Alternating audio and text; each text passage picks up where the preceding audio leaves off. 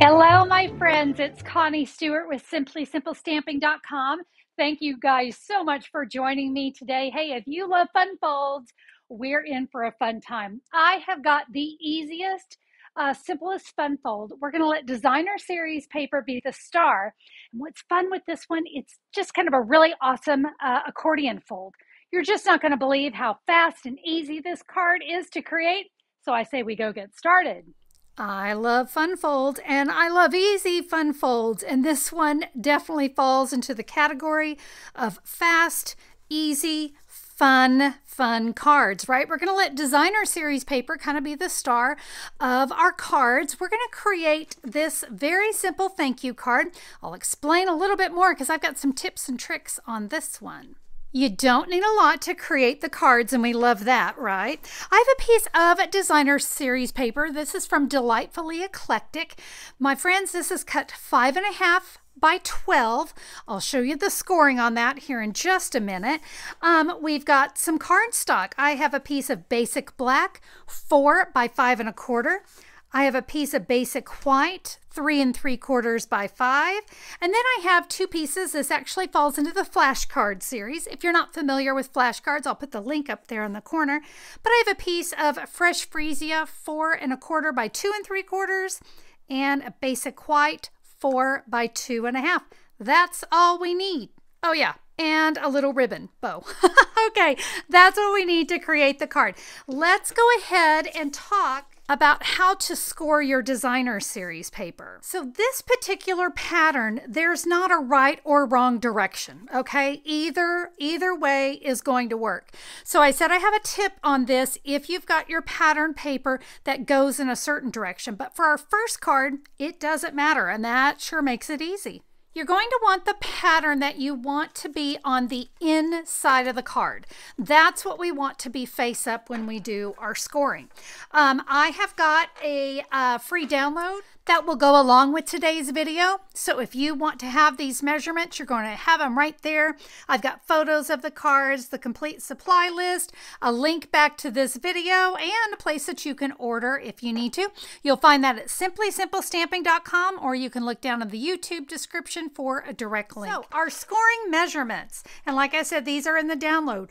1 3/4, 4 3/4, and 7 3/4. That's all we need. Now I'm using my Simply Scored board. You can also do this on your paper trimmer using your scoring blade. All right, time to do some folding. So I'm going to fold over that 1 3/4, and then I'm going to fold backwards, kind of an accordion fold. If you're using your bone folder, very gently crease that with your bone folder, and then we're going to accordion fold again. Can you see how we did that? All right, so that is the card base. Let's do a little stamping. I'm going to be using the circle sayings on this card. Now this stamp set you can purchase as a bundle, and it comes with a matching circle punch, but you know what? We're not going to use that one today. We're going to use these great flowers. We are going to say thank you, and let's use this little starburst too. I'm going to start with a fresh freesia ink pad, and on my 2.5 by 4, I'm going to stamp those flowers up at the top, rotate the stamp around. I'll stamp it again down here at the bottom. I'll bring in a Memento black ink pad, and we'll stamp our thank you right there in the middle. And that little starburst, it kind of helps fill in. So I'm going to tuck that right here at the top and the bottom of my flowers. Friends, that is our focal image for the front. That is done. Now for the inside of the card, I'm going to put a little burst here in 3 corners. All right, just 3 corners. So we're going to leave that bottom left alone, and I'm going to switch things out. Let me come back to my fresh freesia, and we're going to say, because you're awesome. So this is a thank you, because you're awesome card. I can now adhere both of these pieces onto their layering cardstock. Time to bring in that card base. We'll add this one here to the inside. I mean, really, it's that fast, you guys, just so fast. But what I love about this card is how much of my designer series paper really gets to show off. My front focal image is going to go right here, but I want you to see it's only going to go on this first tab. So I'm going to share with you a little trick. What I like to do is flip my focal image over. I'm going to center it on all four sides, and now I can see right where I want my adhesive because I only want it on this panel. That is going to make it super easy for me to see. So when I flip this over, I can center it up again. And another little trick I have is to just kind of tap it in place. Let's open it up. I want to make sure I don't have any adhesive hanging off, and I don't. And you remember that cute little bow? I'm going to press that onto a mini glue dot. This is the black and white gingham ribbon, and I'm telling you, it makes for the perfect accent to that card. Look at that.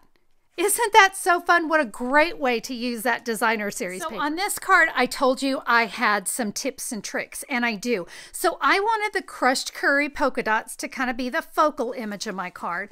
But you notice, look at my pattern. This isn't like my other one where it was all random. This one has a distinct layout. So here are some tips for you. Tip number one, when you cut your designer series paper, you want it to go landscape, not portrait. So make sure your 12 inches that your pattern is going to sit this direction. Okay, that's tip number one. Tip number two is about how you score this paper. And let me share with you what yours truly did. Yep, I scored it and went, well, that's a problem. My flowers are upside down. So my only other option to fix that was to put the flowers on the inside. And I didn't want the flowers on the inside. So here is what you can do if you have a pattern that goes a certain direction.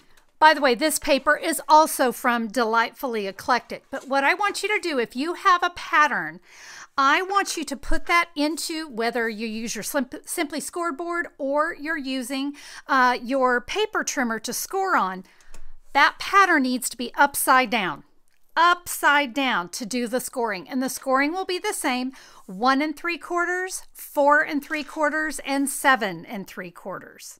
All right, I want to go ahead and teach you the stamping that I did on this one. I will be using the Timeless Charm stamp set, and everything is the same. So our 5.5 by 12 on our designer series paper. Our basic white pieces are the same. The only thing I changed were the colors here. These are both in Melon Mambo. All right, let's do some stamping. I'm going to start here with the Crushed Curry ink pad, and there were these great dots, and I'm just going to rotate my stamp around. And you see I'm just kind of stamping this down one side. Next I'm going to come in with Misty Moonlight, and I'll be using a lot of Misty Moonlight on this card. So for our focal image, we're going to stamp Thanks for All You Do, and you're going to love this. We're going to stamp crooked on purpose. I love stamping crooked on purpose because then I don't have to worry about whether or not it was straight. I'm going to make it purposely like that. I've got this flower. I'm going to stamp one right down here in the corner, and we're going to stamp 2 of those flowers here on my focal image. Now I want to try to get the edge of this flower to touch the other one. Perfect. Yeah, I wanted those to kind of touch each other. Now I'm going to come in with the leafy image, and you know what? I better bring in a little grid paper to have underneath me, because I am probably going to be stamping off my actual card. I'm going to come in with this other leaf, and do you see how I'm just filling in a little bit, just kind of expanding that. All right, now that we have that done, it's time to do just a little bit of coloring. I'm going to use Bubble Bath and Parakeet Party Stampin' Write markers. But friends, you are more than welcome to do this with your Stampin' Blends. You know I'm a huge fan of those. But I'm really loving the new style markers. The brush tip, I kind of like to call it more of a paintbrush tip. And I'm just going to color in those flowers with some Bubble Bath ink. And by the way, if you didn't have the markers, did you know that the water painters, you could also use your water painters to accomplish this. You will just simply make a little ink puddle with your ink pad in Bubble Bath, and then use those water painters to color in. It's another really great tip. All right, I think you figured out what I'm going to do with the parakeet party. It's not too difficult to figure out. We're going to color in our leaves. Make sure you're not using the tip of your brush marker, okay? You always we want to keep it from shredding, like we wouldn't want to color this way. So I always encourage you to just kind of paint, okay? So use your marker on the side. That'll keep that tip nice and sharp, and that's what we want. I've got one last little bit of stamping, and this is honestly, this is sometimes some of my favorite stamps. I call them blob stamps because I don't know what else to call them. But look what happens when we just stamp over the word thanks. Let me show you what do you see? It just gives a nice, soft little watercolor look. So pretty. I love working with that stamp. And then just as we did before, of course, remember, I messed up my designer series paper, but you know what? I don't think I did too bad. I think that combination is going to look very, very pretty together. I wanted to add a little ribbon knot with the inner braid Misty Moonlight ribbon, and guess what? I've got another trick for you. So it's only kind of that braid pattern on one side. Here's how to make sure that pattern is on the outside. I want you to hold it upside down, so kind of ugly side up, and I'm going to go and tie it in a knot, okay? So you see, ugly side is up. But look at this. What's happening here? Yep, braided side is up. I'm going to give it a twist right before I pull. And what happens when I do that, one, I have pretty side up, but do you notice my knot?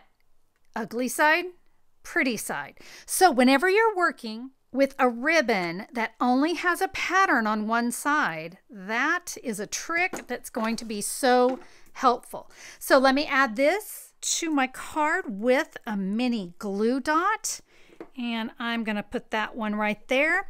One last little thing. Did you notice I didn't color in the center of my flowers? No. Because I'm going to add some bling. These are the glossy dot assortments. And you know what is so awesome about these? First of all, look at this pow of color here. I'm going to be using the largest ones that come in the collection, but they're nice and flat. But boy, they have this amazing shine. I mean, just look what that does to my card. And you know what? Because they're flat, that means I get to actually add one to the inside of my card. Very rarely do I ever get to add gems to the inside of my cards because it would kind of ding it up. But you know what? These are so nice and flat. It's going to work great. And there you go, my friends. That is what you call a fast fun fold accordion card. I mean, look at that. It was great that we were able to do it with the flashcard series. And here's the thing. It was such simple stamping, quick, easy. It's a great way to use up some of that designer series paper that might need a little bit of love. And you know what? You name the stamp set, it's probably going to fit in this area right here. Have fun creating. If you enjoyed the video today, I would love a thumbs up on YouTube. Thank you so much for that. And if you haven't subscribed, why not click the subscribe button, ring the bell to update your notifications. YouTube will let you know whenever I'm back with a new video. And hey, while you're at it, if you've got some crafty friends, share the channel with them. We'd love to have them join in. Thank you again, everyone, for being here. I can't wait to stamp with you next time. Bye-bye.